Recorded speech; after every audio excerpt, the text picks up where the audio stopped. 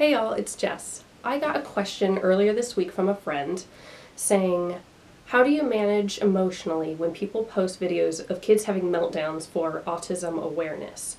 One showed up on my feed and watching it was almost physically painful to me. I hated it so much.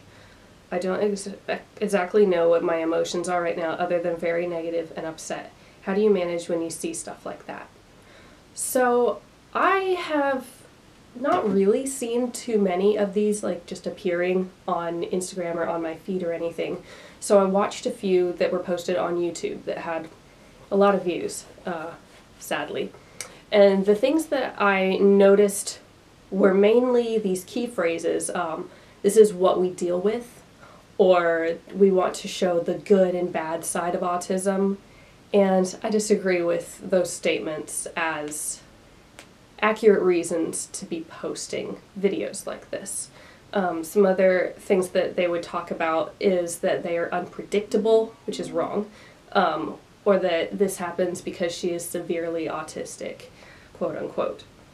So my main thesis for this is that these parents fail to recognize what an autistic meltdown is, or they are prioritizing other things above their child's needs. So instead of realizing that their child is in distress, they are going and doing shopping and stuff in the store anyway because that's more important than their child being upset. They're treating it like it's a tantrum because this kid just doesn't want to do something and they're grumpy, which is not what a meltdown is. There's behavior that is exhibited by these children that is just treated as a behavior that needs to be corrected, and it is exploited instead of determined by the child's emotions and thoughts and seeing what those emotions and thoughts are. So basically these people are handling their children's meltdowns incorrectly. They're not avoiding triggers and looking out for these things that trigger emotions like big crowds, flashing lights, whatever it is that they're doing that is causing their child to have a meltdown.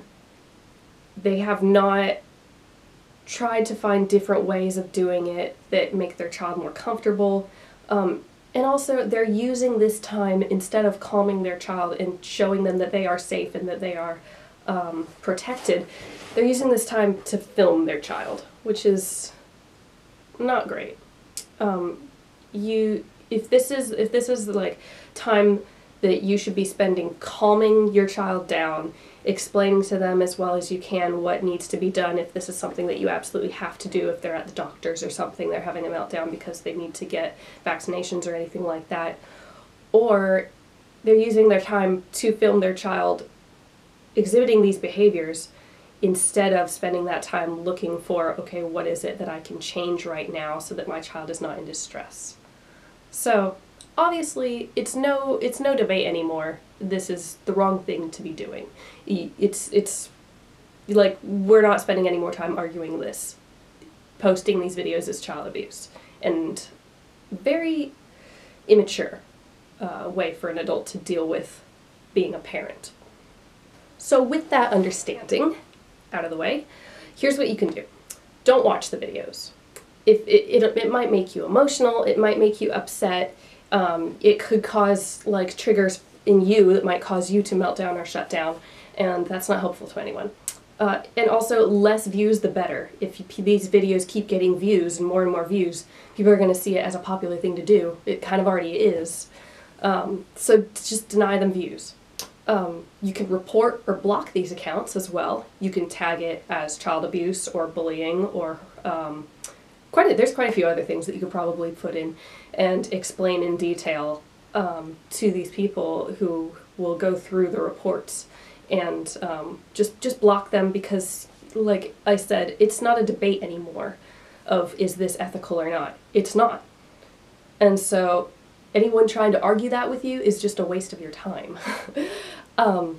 What I am going to do personally, you might not be comfortable doing it, but at some point, if I have a meltdown over something, I'm going to film that, and then I'm going to afterwards explain why I had a meltdown, what I was feeling, why I was doing the things that I was doing, and how I can prevent that in the future.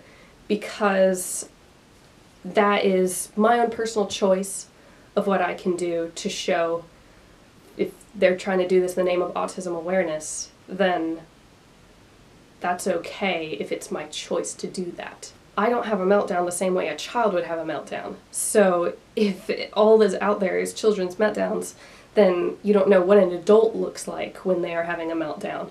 And for me, for everyone, it looks completely different.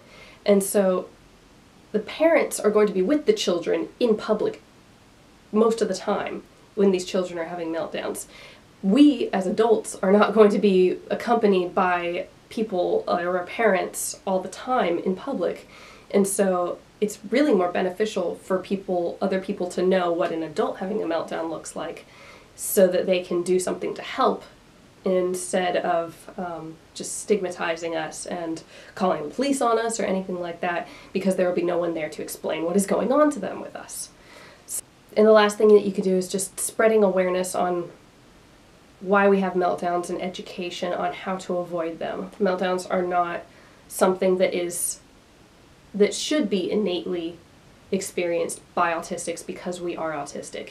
It is because of other stresses, other triggers, and other environmental factors that stress us out. It's not just an autistic thing. This is a normal human reaction to distress, to not be able to handle things because so much is being piled on top of us.